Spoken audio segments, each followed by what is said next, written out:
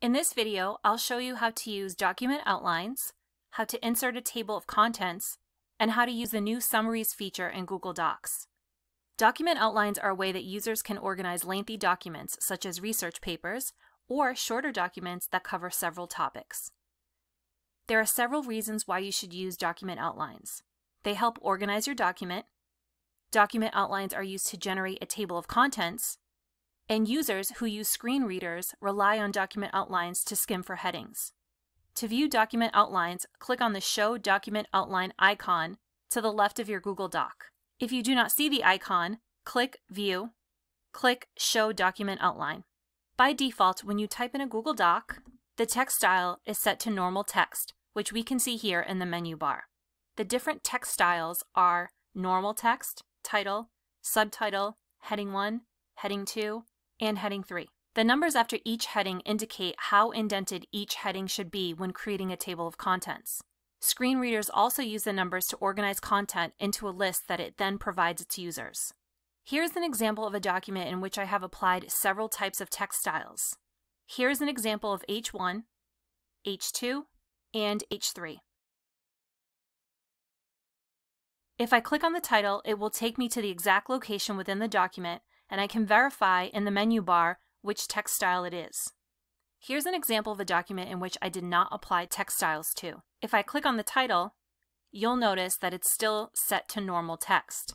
I want to point out that although text may appear bold, underlined, or have other features that make it look like a heading, if it is not tagged appropriately, Google, and a screen reader, will consider it normal text and will not know that it is important. I've clicked on each one of these outline items and verified that they are all normal text. So the first thing I'm going to do is remove them from my outline. To correctly add headings to an outline, simply highlight the text. In the menu bar, click Styles, and select the text style you would like to apply. You'll notice that Google has applied a custom text style, which is meant to be helpful. However, oftentimes teachers or professors require students to use a specific font size, type, and color. In this case, I'm going to undo, and to change the text style of a title or a heading, select the text you want to change. In this case, I have it formatted exactly as my professor requested. Once your text is formatted the way that you want, simply highlight the text. In the menu bar, click Styles. I want to make this an H1. To the right of H1, hover over the triangle. Click Update to Match. Once you make that change, all the text in your document with the same text type, for example, if I had other H1s in this document, it would automatically update them. And moving forward, when I select a text as H1, it will continue to match my custom formatting.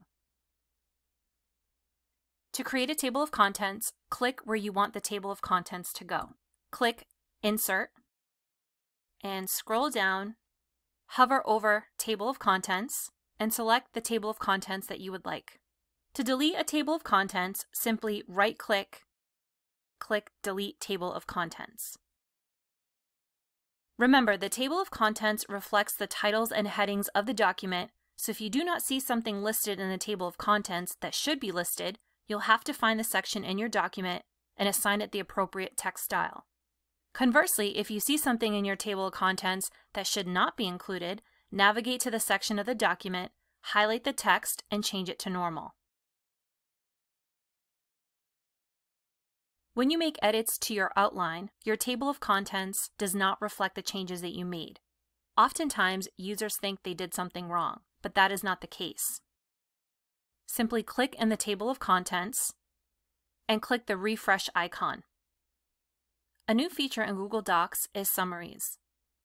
To add a summary to your document, above the outline and to the right of the word Summary, click on the plus icon. Google AI will create a summary for you. If you are happy with the summary, click inside the box, hit the Tab key, and hit Enter. You can edit your summary at any time by hovering to the right of Summary and clicking on the pencil icon, and hit Enter when complete. It's important to note that when you share your Google Doc, the summary of your document will be displayed below.